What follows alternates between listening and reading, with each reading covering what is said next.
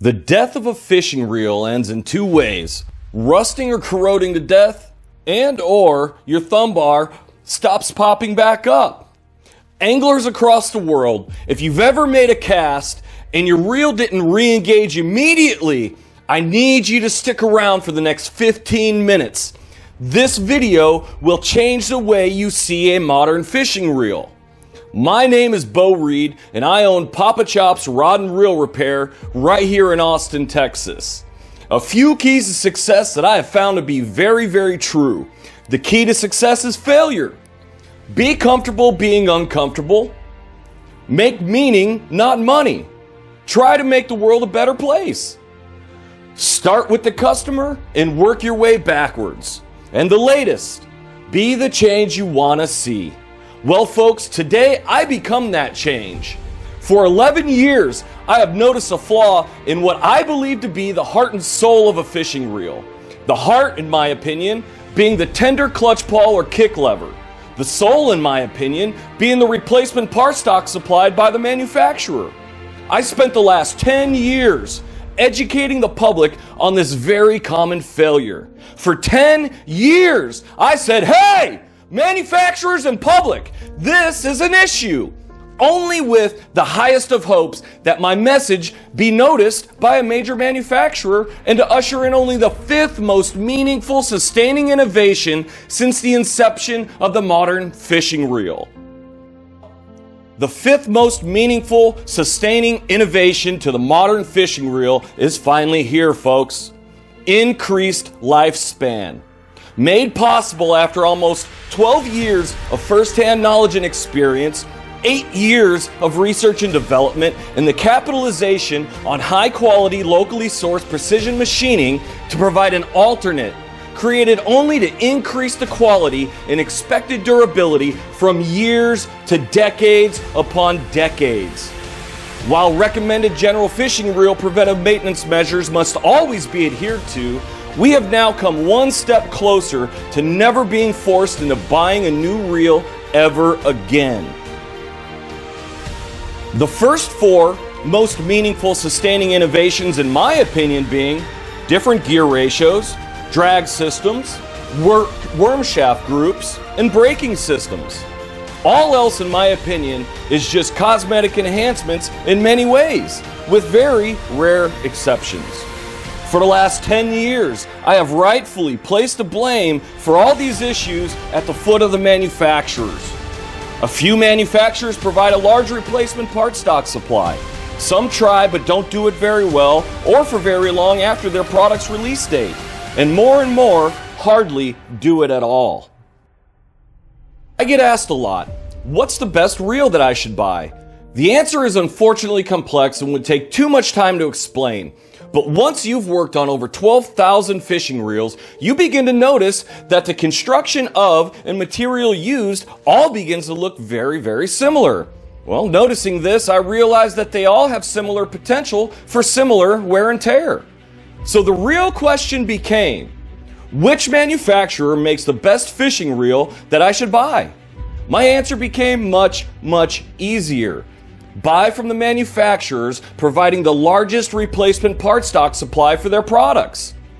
With all due respect to the manufacturers that unquestionably do it better than the rest. In my opinion, over time, even they will experience a diminishing replacement part stock supply for their products that they've just released in the past. The same parts that wear on you wear out on everybody else too. So inevitably, even the most critically affected parts made by the most capable manufacturers will start to disappear. In with the new, out with the old. This is understandable, in my opinion. After 11 years of business and shouting loud enough for all those that chose to listen to hear me, the heart and soul of your reel changed, but it still stayed flawed. It still didn't matter how well you cared for your reel or neglected it. It still experienced the same or very similar wear and tear just from simply using it. This common failure has to be known of by the fishing reel manufacturers. After decades and decades, this failure has received very little attention or user awareness. The basic premise of this failure is the more you use it, the sooner it will fail. This is not understandable, in my opinion. This stock part failure goes like this. 1. You hit the thumb bar and make a cast. 2. The lure reaches your predetermined destination. 3. You turn the handle to re-engage your reel to retrieve your line and lure. 4. Nothing happens and your reel stays stuck in free spool. 5. Thumb bar stays in the down position. 6. You've turned your reel upside down to beat it to re-engage. 7. The reel might or might not re-engage. By the time it re-engages, the fish gained valuable seconds and you possibly lost your fish. While some anglers were begging the industry for lighter and fancier fishing reels, what all of us got in return was more advanced and affordable technology, lighter, fancier, yet less durable reels. In my opinion, the industry sacrificed innovation and long-term durability for less weight. 8 years ago, it clicked. Maybe this flaw is known about by manufacturers, but there had to be a reason why they wouldn't or couldn't address it. Being an industry outsider, I could only guess as to what that reason could be. Finally, it came to me. Aha! This is the ever so important bridge linking two great parts groups to the rest of the reel, and without it, the fishing reel becomes a paperweight. This bridge, or part, is limited by the amount the manufacturers want to produce for any particular model or generation. Once they run out and the rest of the secondary parts supply chain is emptied, so goes for the model users across the world. For too many years, too many fishing reels with a lot of life and possibility left in them have had to be put to rest simply due to a lack of a new clutch pawl or kick lever. Or better understood of as today, heart and soul. Many of the other fishing reel parts in a fishing reel that experience common wear and tear will always be able to be found with primary and secondary market manufacturers. Our goal is to create high quality, meaningful, sustaining innovation for those that can't be found. Yes, we fully expect to expand into drive shafts, AR winches, worm shafts, and more if we find this to be a successful path. Now let me explain the true value of a clutch pawl or kick lever. Imagine for just a few seconds, unknowingly allowing a fish of a lifetime swimming off with your lure before you can engage at all. For a tournament angler, it could make the difference between a sizable paycheck and nothing. For a guide, it could mean their clients won't have a bad experience due to something as common as a clutch pawl failure, therefore possibly securing more return business for the future. For fishing reel repair businesses across the world, it could mean more service that they can act upon. Reel repair businesses will now be able to service more fishing reels with meaningful, high quality, alternate parts. For those anglers who either have fishing reels loaded with sentimental value or luck, they can now keep them in action. For the manufacturers, they can now have a home to acquire higher quality parts to help them produce better long-term investment type products. And I think most importantly, for the average Joe who is sick and tired of being forced into paying for a brand new reel sooner than expected, now doesn't have to. The average Joe can now expect to keep their fishing reels for longer if they shop based on our product support.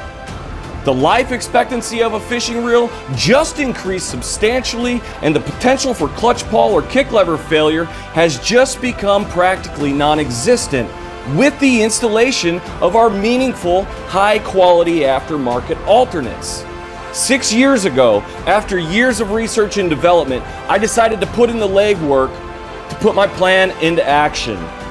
I contacted my CNC consultant and started the re-engineering process. I quickly realized that there was no way, shape, or form that I could afford this manufacturing process yet. So I created one to provide a test run. It's still running strong to this very day. Then I paused and continued to work and save till I could be in a position to pull the trigger. During this time, I continued to educate the public utilizing various social media platforms on common fishing reel failures. For the last 6 years, I have found no help and no hand-ups. I searched high and low for a strategy to try to find a way to put my plan into action to no avail. I still, to this day, may be the only one who actually believes that there is any success to be found here. The first major obstacle was establishing the possibility and organizing the capability. But now I'm struggling with the idea of failure. Not product failure, personal failure. As in, I know the true value and the quality of these alternates, but will I be able to educate and convince enough people to also realize the true value and quality of these alternates? If I were to say, if I fail at this, my wife and I will have nothing but each other, that would surely be an understatement. But at least we would still have each other. You see, I have no room for failure. Full stop. Having had experienced successes and failures in the past, like many others could admit, if failure comes my way, I can accept and deal with that. What I can't deal with is failing my wife and those closest to me. We were both generational children who changed the trajectory of possibilities within our own no safety net families. We both strive to become more successful than those who came before us. We work hard, always pay our bills, and still live just a hair beyond paycheck to paycheck. But fortunately, our love for each other grows as each day passes. We both come from fairly poor and very simple stock, where we've always tended to care more about time than we ever have money. Time spent well, in our opinion, is invaluable. Unfortunately, I can't exchange my time for manufacturing, which inevitably will allow me to make the impact on the world that I know I'm capable of. You see, I can't fail. Neither can my meaningful, high-quality alternates. Manufacturers X, Y, and Z will enter the marketplace this year and every year after that without any meaningful innovations being introduced. Therefore, essentially slapping lipstick on last year's pig while using last year's most expensive marketers to sell it, even though the heart and soul is still flawed. As I sit here today, I still wonder why all the major manufacturing is all practically overseas. Once again, with all due respect for the complexity of mass manufacturing and distribution required to be a large-scale manufacturer, my best guess is the cost of production overseas must be cheaper than here in the United States. Well, we all now know better what the modern concept of cheaper actually means. In many cases, it means less than, in my opinion. Who thinks the price of a brand new fishing reel is going to decrease anytime soon? Anybody? Crickets? Crickets? More than likely, the answer is no or never.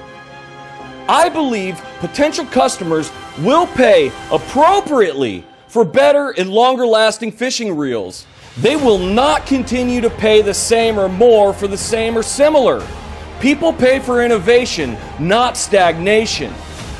Not having the capability of mass manufacturing overseas or currently owning CNC manufacturing equipment, I cannot even begin to create, manufacture, and distribute with a primary focus on price point.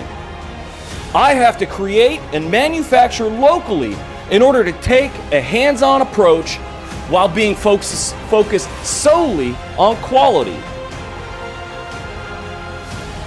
I think at this point, we all know that higher costs and prices are associated with manufacturing high-quality products and doing it right here in the United States. It seems like life and business gets more expensive with each day that passes, with no way to stop or slow it. Essentially, I have three main priorities: pay for the cost of current business, pay for the cost of future business, and keep a meal on my family dinner table. As of today, I have very little control over the cost of production. Therefore, I have only a little control over the price to the consumer. With the little bit of control over the price that I do have, I commit and promise to sell every alternate clutch pawl or kick lever product we produce for the exact same price, regardless of how cheap or expensive the supported fishing reel is worth. Barring, of course, any external factors that affect our cost of production and/or distribution. So today, I am here to release the world's strongest and longest lasting fishing reel clutch pawl alternate the world has ever known. This first clutch pawl alternate has been created as a re-engineered and hardened aftermarket alternate to support the ever so popular right-handed green Shimano Curado 200 Bantam series of fishing reels. The green Shimano Curado 200 Bantam series seemed like they lasted forever until just a few years ago, when new replacement stock clutch pawls became almost impossible to acquire. Since then, probably much like others, my small fishing reel repair business in Austin, Texas has been turning away customer after customer trying to have their green Curado 200 Bantam serviced due to the inability to replace the clutch pawl.